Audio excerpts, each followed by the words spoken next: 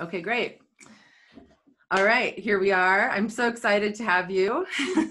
I loved our conversation last week. I'm really excited to have you here as part of this interview series, this guest series. I really think of it as a global thought leader series more than anything else, really, who are catalyst leaders, people who are really committed to what they're doing, causing change within businesses, but really in lives. Because, within businesses, there's people, there's humans. And what you're committed to, really what I see in terms of leadership from the core, which is your business, is really focused on how to empower leaders, which, even if it's not C-level executives or whatnot, you're really empowering the entire organization, how to work together, how to bring the human centricity to create high-performing cultures. So it's not onesie-twosies, it's really teams, and it's really how to bring that together. So what we're going to be talking about today really is the profitable leader and how to really create proven business growth, which you have, which I loved your story, and also in regard to creating cultures of successful teams. Because really, it's really about we, and it's really about how we do this together. So, but you're great just in regards to the leadership from the core and your thought leadership in terms of syndicated columnists, in terms of 1.5 million. What was the word that we used? Readership. Yes. I mean, and I researched a lot about you actually, and there's just so many more people following you, and you're really brilliant out there, what you speak. So I wanted to have you on here to through the lens of the profitable leader, because it's not just always about money, but it's really how do businesses, whether you're one person, whether you're 2,000, 5,000, 10,000 people, how do you succeed in a space from profitability, and what does that mean to you? So I wanted to, because I thought you had a great perspective on that, and I wanted to open that up from you, and I wanted everyone to hear your story. So, yes. So thank you for taking this time with me. Well, thank you first of all for creating this space for these authentic conversations to happen, and I'm honored that you chose me to be here. Thank you. I appreciate that. You're welcome. Yeah. So share with us your story. Really, I liked, and also share with us what's going on with you now too, because I want to actually bring that up first and foremost, is that and I won't say it, you can say it however you like, but you have just gone through something major, which has altered you and your family's lives. And yet you have still shown up to this conversation, to this in service of others, where you didn't have to. There's a lot of chaos going on in your life, and you're displaced, etc. So you share that, but I just wanted to, one, give gratitude to you, and also say you're an example of a leader. You're showing up as a leader in this space of even having chaos and breakdown in your life. And you can do that, right? It doesn't have to be full-blown breakdown. So I'll let you share that along with your story, but thank you for showing up with that. And it really gives me, it shows me how to show up in my life as well. When there's breakdown and literal breakdown. So, right. Yeah. So go ahead and start wherever you like. Great. We'll talk about the present moment right now, and then I'm going to go flashback and go down memory lane about how this whole story started with where my business is now, because there's a backdrop to that. But right now, if you look behind me, I'm in an office that is not mine. Why am I sitting in someone else's office? Yeah. Because we're displaced. On Easter Sunday, a EF3 tornado. I live in Chattanooga, and unexpectedly, with the weatherman saying, with the weatherman on the air, as I'm watching on my Facebook app, the news channel, he is saying, yeah, we're past this, nothing to worry about, to all of a sudden, Chattanooga, take shelter. We have just been hit by a tornado. And I had 30 seconds to get my son out of bed, run across the room, and meet my wife just in time to dive into our walk-in closet before the windows literally exploded and things were flying around the room, and it was complete chaos. So we were cut us a long story short, we were hit by a tornado. The wind speed was about 145 miles an hour when it hit us. And our garage flew away about 20, 30 feet away. So we lost all of our belongings in our garage. Our roof has to be replaced. Carpets have to be stripped. So the house is still intact, but it's not livable. And so that explains why I'm in someone else's office to take this call and not my own. And so the story there is that, as I was telling you a little bit offline, is that in leadership, we rise to the occasion, right? And we have to be willing to accept as well, because I am very much of a giver. Well, in this scenario, we had to extend our hands out to say it's time to receive. Yeah. Because we are in need. Yeah. And so gratitude is something that we put into practice for the last week and a half, 2 weeks since this thing hit. Yeah. And I mean, the day that it hit, it was amazing. I mean, we had people, friends, neighbors, complete strangers coming to us, literally handing us money. And wow. And in order for us to experience true giving and generosity, we have to be able to accept it as well. So that was a great lesson. Right. And then the lesson of gratitude as well. That spoke volumes to people rising to the occasion in times of tragedy, everyone coming together as a community. And I might add, in the COVID era, that was thrown out the window, because in the middle of a tornado, you're not worried about 6 foot distancing. You're neighbor helping neighbors. I mean, cars overturned, and you want to make sure people are safe.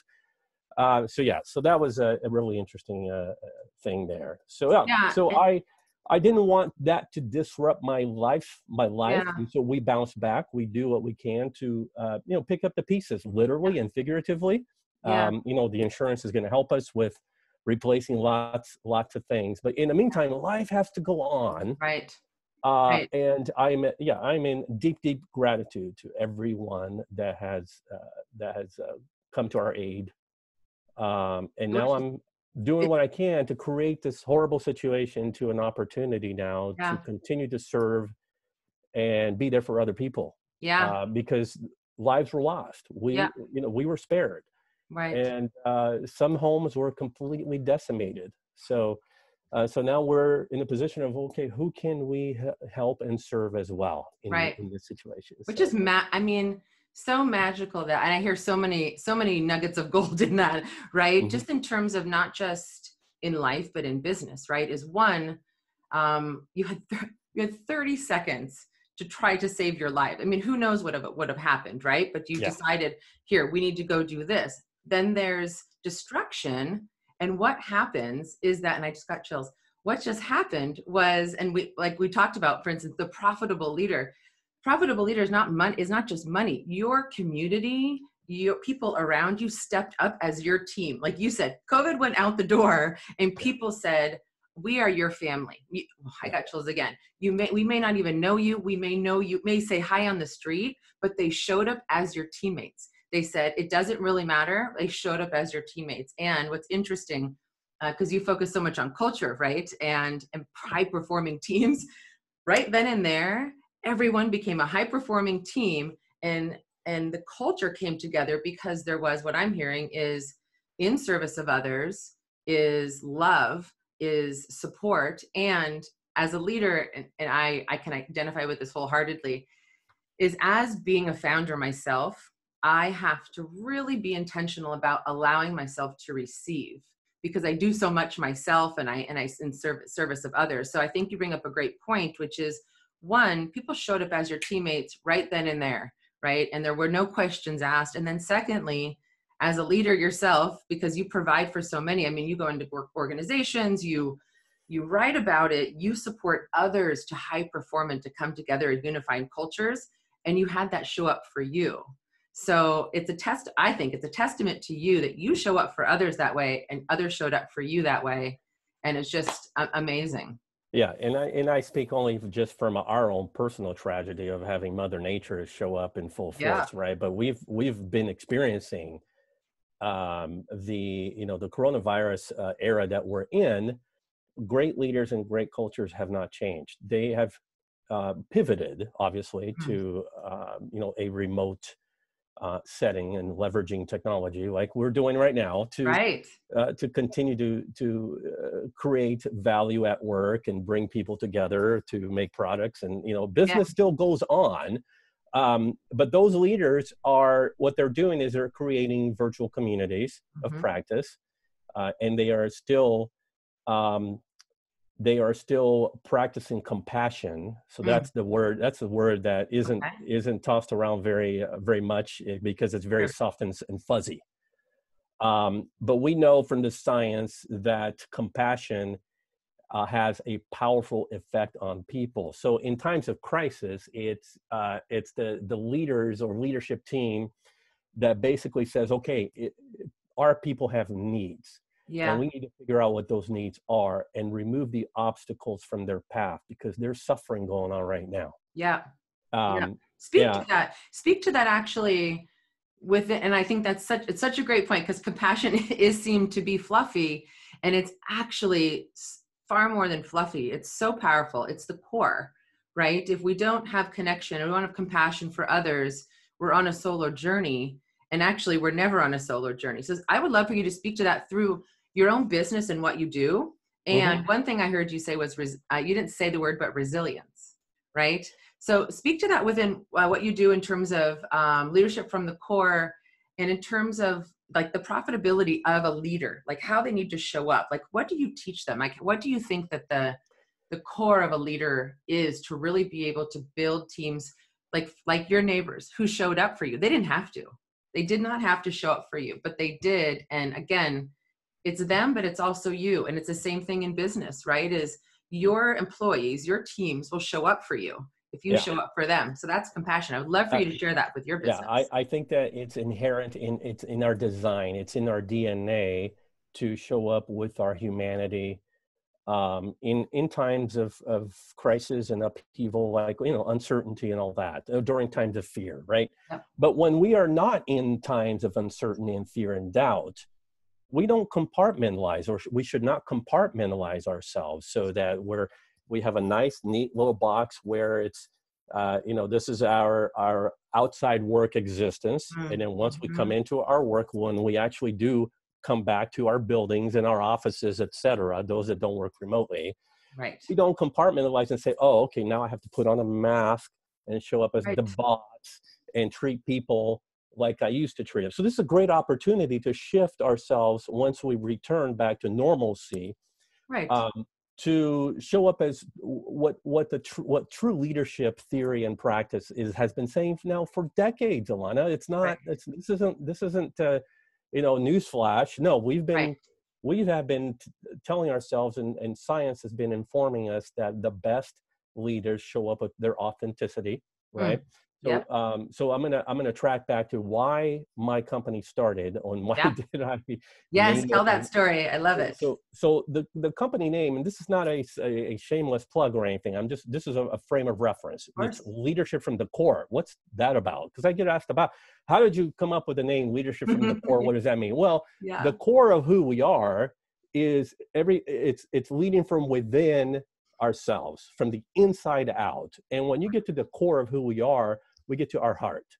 Now that already sounds a little way too soft and fuzzy for a lot of people. But when you lead from your heart and your head, and you have that proper balance, then you have a great leader. And so when as I went through the corporate ranks, and finally in 2013, I got laid off of my last cushy high-level HR job. I was spearheading talent management for a bunch of companies, and everything that all of the high turnover and the toxic work environments that I looked at, when I looked at the data, because I did all the exit interviews, and I'm looking at trends, and everything pointed back to leadership. One company in particular had 60% turnover. So I looked under the hood. Why is it that these people are just can't retain their employees? Reason number 5 pointed back to the CEO. Well, the CEO then is creating this culture of fear Yes. and control that is squashing the human spirit of people. And Agreed. so whenever I would sit down and say, oh, well, tell me what was your experience like? I would hear things like it was suffocating. I had no voice. I was walking on eggshells, all of those corporate cliches. Right. Thrown under the bus, Right. backstabbing, and Yes. basically All those great ones. right. And what they're really saying is that nobody respected me, nobody valued me. I wasn't treated like an equal. Yeah. So in my opinion, wasn't valued. Things like that. And so as I started to do the research, the counter to those toxic management behaviors always pointed back to servant leadership. And for those of us that aren't familiar with servant leadership, 1 minute education here, okay? Yeah. So back in the 70s, a guy by the name of Robert Greenleaf wrote a book. It wasn't even a book. It was a short book called The Servant as Leader. And he says that the best leaders serve first, and they lead out of that desire to serve others first. And so in doing that, people become loyal followers, committed followers.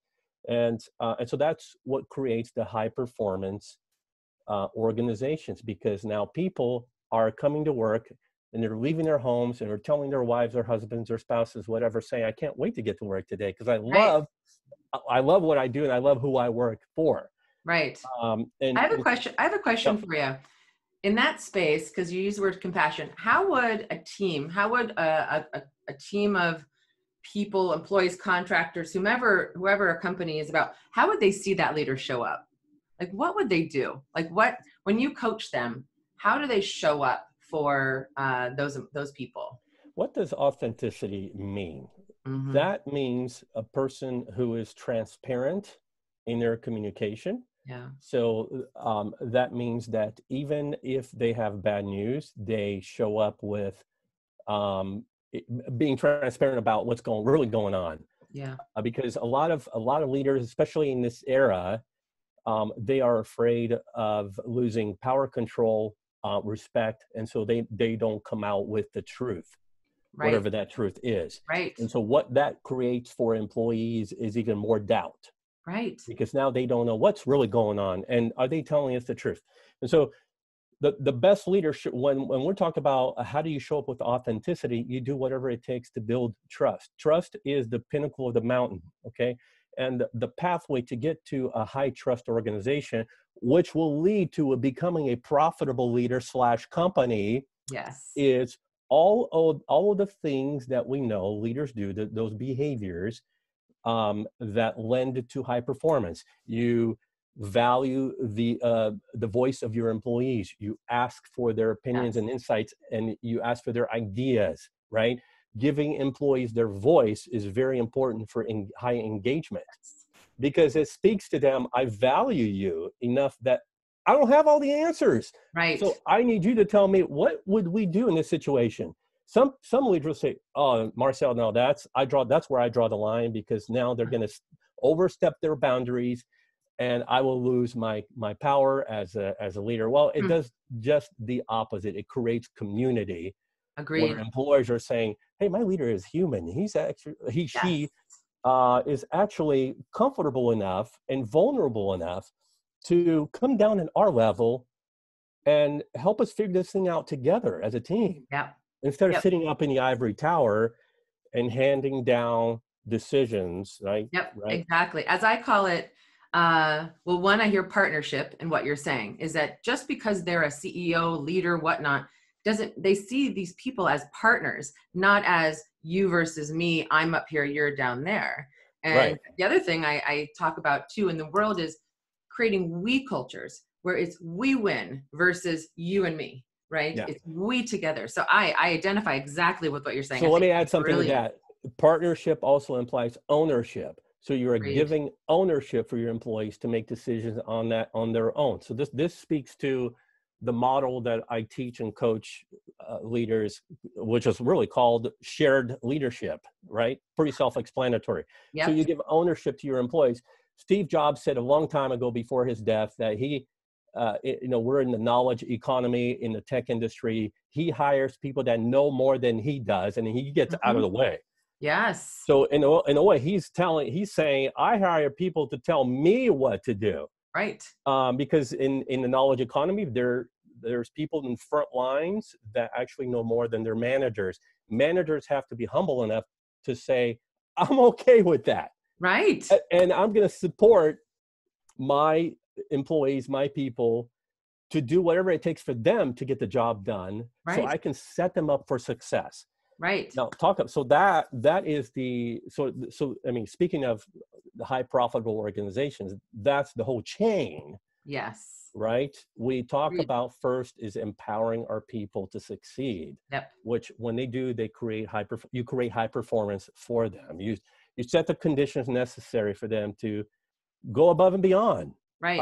And that's, they release discretionary effort across the enterprise. Right. And when you do that, man, it's like productivity gets at an all-time high. Oh yeah. I mean, I've seen cultures like that on both sides where, and even before they're hired, I see leadership wanting to hire people, they're not looking for people who are big at what they do and they consider their partners. They want people who check boxes. And I see those companies just kind of make it. And the leaders, like you said, Steve Jobs or the other leaders that say, I want people who know what I don't know, and I'm going to empower them. So to your point, the trajectory goes from here to here when it comes to leaders like that. Exactly. When they look at people as, I want people who know different and more than me, and I'm going to empower that. Yeah. Those leaders are the ones that, there's 90% of startups and businesses that fail in the first 1 to 3 years.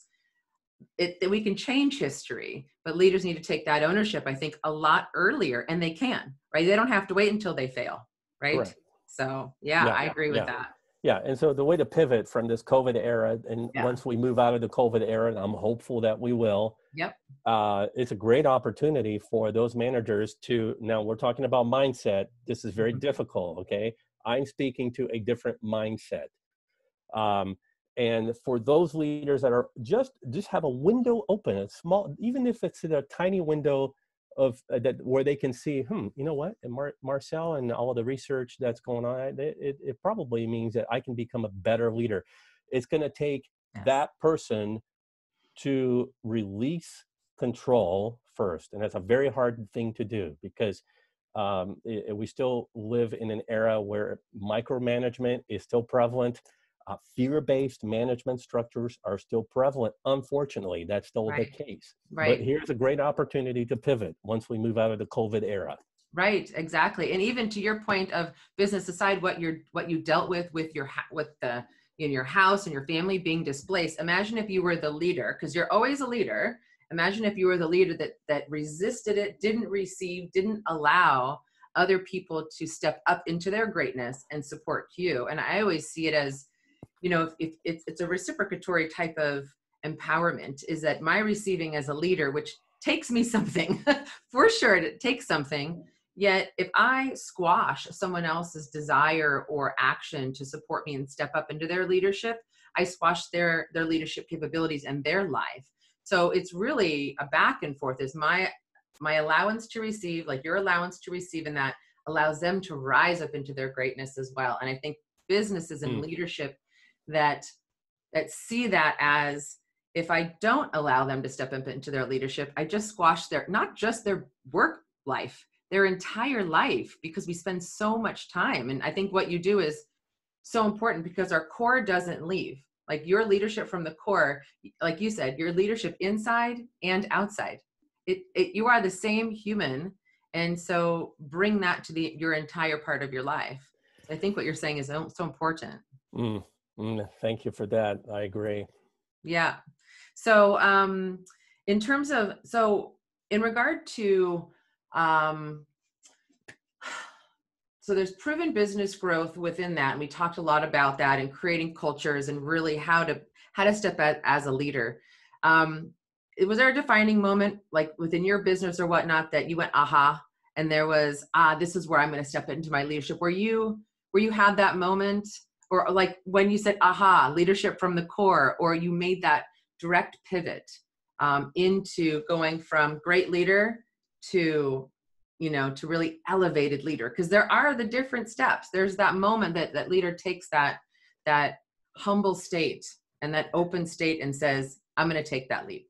Well, even the leadership roles that I was in, because I used to be that person where I had direct reports, and I always thought, I have to create some space because I'm the boss. And so I have to create that space so that they'll respect me. So I have to elevate myself above them because my status is that of a director, whatever, senior manager, and they're employees. And so I have to be seen in a different light, Right. You have the cape and you right. Yeah. And so I learned that one time an employee fell off the wagon and did something that caused me to have to terminate that person. A while later, as we got to talk, we spoke off the record, became friends, and I was reflecting back on, what could have happened differently? Yeah. And she said, if I had known you better, oh, interesting, I probably wouldn't have done what I did, but I didn't trust you as my boss. That is Man, talk about, wow. talk about a ton of bricks falling on your head, because then I realized, well, I don't want to be that person where my own employees don't trust me. What's that saying about me? And so and so as I moved up the ranks, et cetera, I then became the employee who then reported to a high-level executive, and his name was Bruce. And Bruce was everything that I not only imagined in the boss, but experienced as my best boss to this day. I'm going back 15 years before I went into my own practice, et cetera. And Bruce demonstrated the exact traits of a leader that we've been talking about here. He gave me ownership of my work. He would show up and sit down with me and mentor me for an hour to an hour and a half out of his own time when he could have been busy doing his own strategy stuff. No, he would sit down with me and say, this is what's going on, and here's how I can make you better. And he would expose me to different job responsibilities to stretch my growth. And I loved that, because I grew faster than in any other period in my life, right? So here I was, a reference point. I'm like, wow, what made Bruce such an awesome boss? And then as I read the literature, I realized that Bruce was a servant leader. So I connected the dots. And then that began my research. Well, wait a minute, we're onto something here. Because I was engaged at such a high level, not only intellectually, but emotionally. So I was engaged up here in the head and down here in the heart. And so that began my whole, let's see what I can create out of this. And then in my infancy stages, I created leadership from the core. And, back then it took 3 to 5 years to elevate my company to where it is now, sort of on a global scale. But nobody starts. I had to start somewhere, and but I had to have a baseline for leading people to their true north, right?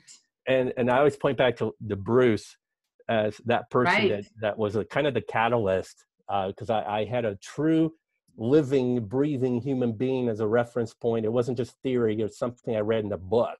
I experienced it. And now I wanted to be that. I wanted to be Bruce for other people, and I began to adapt that model as well.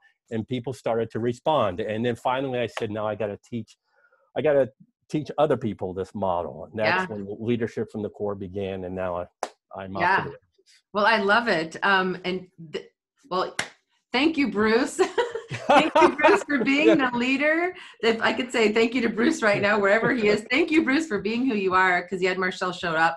And you bringing this to the world. And actually, two things that came up while you were talking. One is the great point for business owners, leaders, whomever, you saw in Bruce, okay, I'll actually go back to the first point. He invested in you, because I have this thing about leaders and businesses need to invest in their number one asset, which is their people. You can have an amazing product, but if you have no people that show up big for you, your product is not going to go anywhere, right? And so Bruce was the leader that gave you freedom to be yourself. He gave you time. He gave you space. He gave you all the things that you liked. And actually, what's interesting is, as you talked about top down, you became more like Bruce. And Bruce has impacted exactly what you've brought up with your business. Correct. And so every business owner, every leader, what they see happening underneath them is a direct reflection of who they are. And so I talk to a lot of business owners, and they wonder, why is the breakdown in the organization? What's happening? We have 20-30% turnover, or I keep hiring the wrong people. And it's not a blame thing. It's more of a take a moment and look within and look to see how you're leading. Bruce led like this, and look how you showed up. So he invests, and like you said, he didn't have to take that time. He didn't have to take time, but he invested in you, probably, and I put words in Bruce's mouth, but he knew how important you were just as a human being, right? He wasn't saying, how can I use this person? He's saying, this person's showing up for me. I'm going to show up for them. And I'm going to invest my time, invest my resources, invest whatever it is so that Marcel has his life, not just I have my business. And I think for you, with the core, with the compassion, is bringing it all back to that, is as a leader, right, is having that compassion of, these are not resumes and these are not, titles. These are human beings who are giving their life to your business, or your neighbors giving their life to you. Give them, invest in your people, invest in their time, invest in who they are as a person. So thank you, Bruce. Great. I love how he impacted you in such a way. And it's such a testament to how a leader shows up, and you're now creating that in the world. And you saw yourself able to be more of who you actually are authentically, because he showed up and supported that, which is beautiful. And you have stated that more beautiful than I could have. So thank you. Thank you. Yes. Thanks. Well, I heard it come out. It wasn't just, and this is, in my opinion, one of the greatest leadership aspects is, it doesn't just come from your thoughts. It doesn't just come from your brain. It's got to come from inside, and people recognize that very quickly if you're leading from here. So, that was easy for me to get, because you come from that. But I'm so happy Bruce showed up in your life. So what advice would you, and you've given a bunch of different things, but if you had to, there's different, and I say profitable leader, I say profitable leadership, strong cultures and growth and whatnot. But there's some people out there that consider themselves to be a leader, and there's some people that are kind of going, well, I want to be, and I think I am, and whether they be a one-person company saying, oh, I want to hire a contractor, or there's a 50-person company, or a 5,000, whatever they might be, and whatever role. It doesn't have to be that they're a CEO. It doesn't have to be they're a CTO. They could be, a senior software engineer. They could be whatever. They are a leader. And no matter who you are in a business, you can show up that way. So what, for everybody, because no matter what, you impact people around you, what, I guess, final advice would you give to them that they can take on right now and look inward and go, who can I be today differently, and show up, and then watch the impact that they make around them? What could they see? There is a friend of mine who wrote a book. He's written 2 books, Joy Inc. and Chief Joy Officer. His name is Rich Sheridan. He is the CEO of Menlo Innovations. He's going to be a guest, by the way. Fantastic. Tell him I said hi. I will, for sure. Rich says that you have to pump the fear out of the room. It's a metaphor for basically removing fear from the organization. Yes. Because fear is they say that, fear is a good motivator. Well, if you're being chased by a saber-toothed tiger, um, fear strips you of your ability to think and perform because you've lost safety. Yes. And psychological safety is one of the most required things in a high performing, high profitable company culture. People need to feel safe.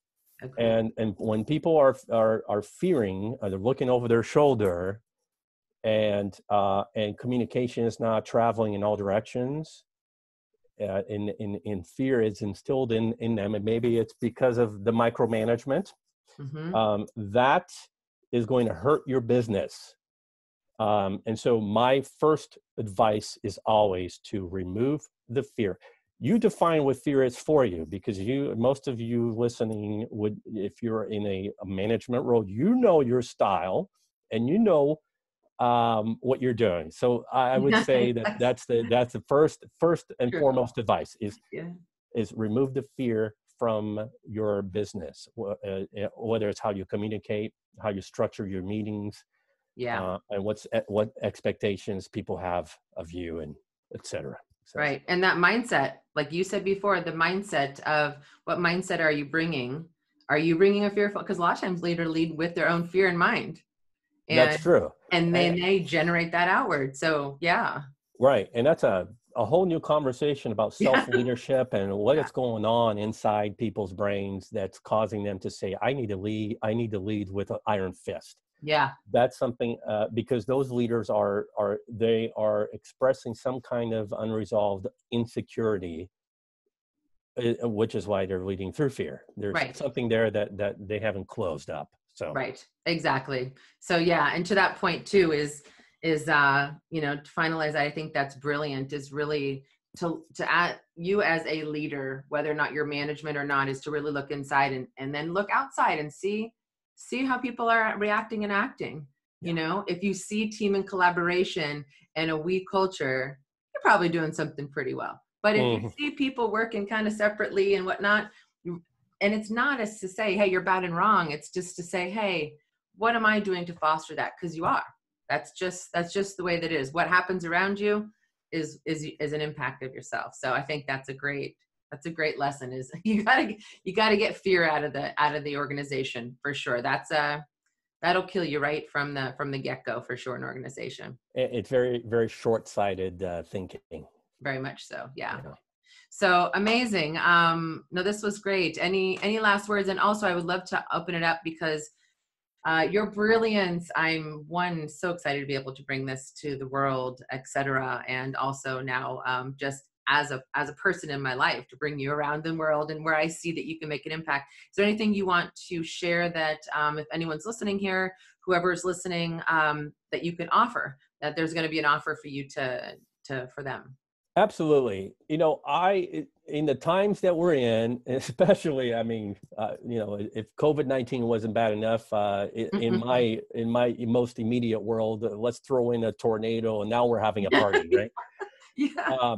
But that has not stopped me from wanting to give back. And so I am offering any company, group, organization that would like to bring me into a conversation over Zoom, whether it's, for your leadership team, executive team, or employees. If you need somebody to come and speak in terms of this conversation, I would love to offer myself free of charge.